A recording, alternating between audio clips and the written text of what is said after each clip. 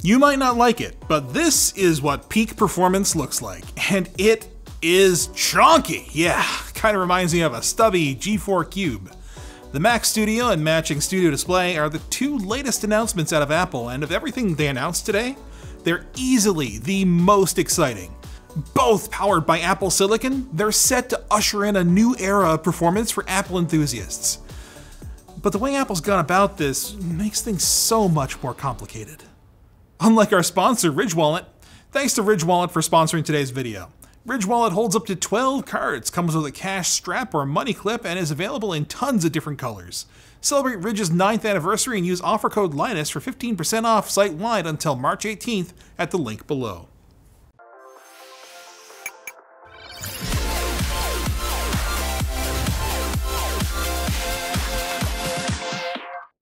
The new Mac Studio is, in every way, what we all feared the Mac Pro would become when Apple started the transition to Apple Silicon.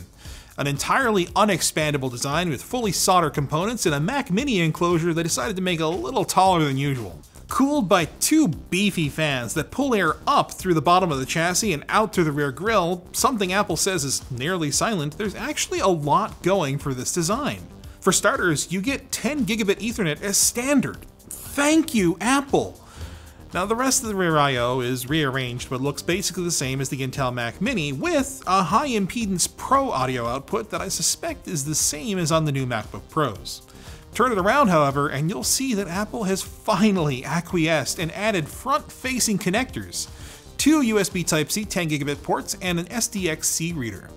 While support for the brand new SD Express format would have been nice to see as a future-proofing measure, what we're getting tracks with the larger MacBook Pros. If you pick up an M1 Ultra equipped Mac Studio, those Type-C ports up front turn into Thunderbolt ports. Wait, M1 Ultra?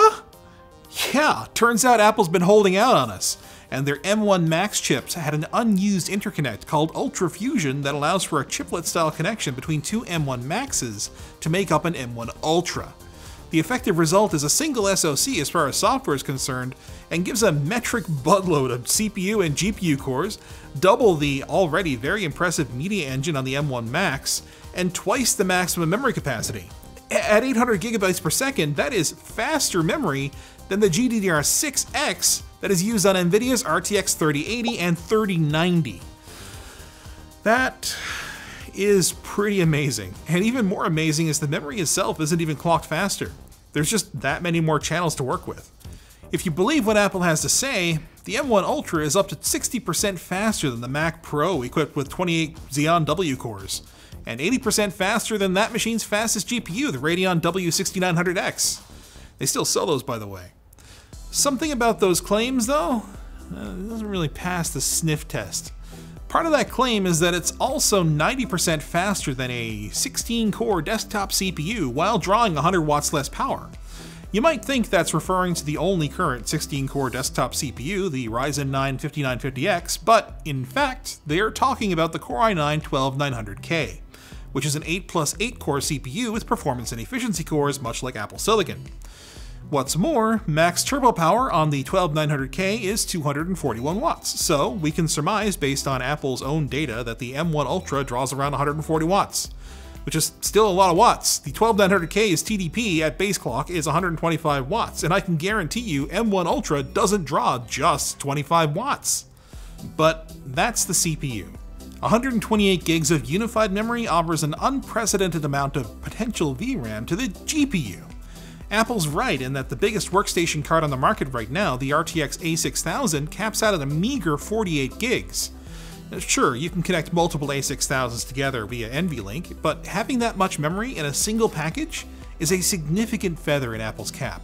They're also making some interesting claims about beating the highest-end discrete GPU while also using 200 watts less power, though. The footnote says they're talking about the RTX 3090 using select industry standard benchmarks. So take from that what you will. I expect performance will be decent either way, but it's very possible that this specific claim leans on the media engine as Apple has done in the past, and they're not talking about raw compute performance. I'd like to be wrong though. Speaking of, the doubled up media engine is now capable of running 18 simultaneous 8K ProRes 422 streams, so it really does sound like an ideal workstation for most professionals, especially as software support comes online like with Blender 3.1. You'll be able to make use of it too, up to 4 Pro Display XDRs and a 4K HDMI device simultaneously. That is more battle stations, certainly more pixels, than Apple has ever officially supported.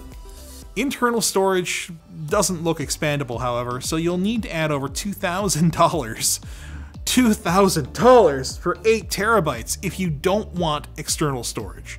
A fact made worse by recent revelations that Apple's SSD performance isn't as good as they claim it is. They're cheating and in the process putting data at risk if an unexpected shutdown occurs.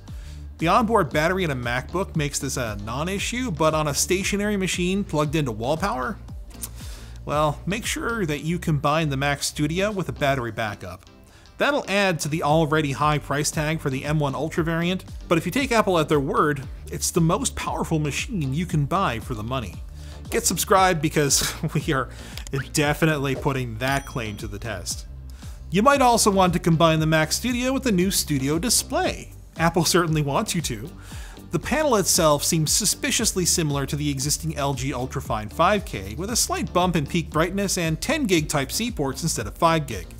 It even has similar power delivery capabilities to the recent models, so it seems like a bit of a cop-out.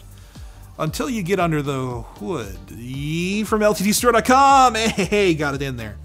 What makes the Studio display special, aside from the aluminum and glass construction, is the A13 Bionic chip powering a plethora of onboard goodies. It's got a very similar speaker array on paper to the 24-inch M1 iMac, complete with spatial audio, a 3-mic array, presumably with noise suppression, and an integrated 12-megapixel FaceTime camera capable of center stage, which means you can finally use center stage on a Mac, like the one place it makes a lot of sense. Not to mention, the A13 provides the image signal processing we've come to expect from Apple Silicon. That means that the Mac itself doesn't need to do any of the work, freeing up the neural engine for other tasks. It even makes these AI features usable on Intel Macs as old as 2016. Now, the Studio Display XDR comes with 3 mounting options: a 30-degree tilt-adjustable stand, a Pro Display XDR-like stand except without rotation support, and an ugly VESA mount. Although, it looks like you need to choose what you want out of the factory, because unlike the Pro Display XDR, there isn't a user-accessible mounting mechanism on the display itself. Thankfully, the VESA mount and tilt-adjustable stand are options that don't add to the already lofty $15.99 price tag, but the tilt and height-adjustable stand costs an extra $400. I guess rotation is a $600 value now. It's worth mentioning that the Ultrafine 5K is $300 cheaper, and it's already priced $300 higher than the old Thunderbolt displays were. Can't win them all, I guess, but hey, you've got the option of buying color-matched silver and black peripherals, so it's not all bad, whatever. The rest of the event was pretty unimpressive. We got a spec bump for the iPad Air, now powered by the M1 SoC with 8GB of RAM and rocking a 12-megapixel front camera with center stage. It's got 5G support now, and it comes in new colors. I don't really know what else to say here. They're comparing it to a similarly priced laptop, and while I don't disagree that for a layperson it's probably a better experience, it's really not the same thing unless and until they bring macOS to the iPad, which they stubbornly refuse to do. The other specs, as much as they talked about them, are the same, with the exception of the Type-C port, which is now 10 gigabits per second rather than 5. It's a little less disappointing than the iPhone SE, and I know that's going to be a hot take, but hear me out. The price is going up, and all we're getting is the A15 Bionic SoC, a few hours better battery life, ceramic shield, and 5G. The rest is exactly the same, right down to the iPhone 8 inspired chassis. Now, to be clear, I wasn't expecting Apple to reinvent the wheel here. I understand that things are getting more expensive, and I'm glad this form factor is still available. But it would have been nice to see MagSafe come to the SE. By Apple's own admission, this is going to be many people's first foray into iPhone, and MagSafe is becoming a big part of the ecosystem. I might be giving Apple a harder time over this than I should be, but I feel it's a missed opportunity, particularly given how long SE models have traditionally stayed in market. And that is basically all they talked about outside of baseball and Apple TV Plus and a new green color option for the iPhone 13 and 13 Pro. There are a few things we did pick up on though. First, they came out and said that the Mac Studio is not the Apple Silicon refresh to the Mac Pro, so that's still on the horizon. Second, they said that the Mac Pro was the final Mac to make the transition.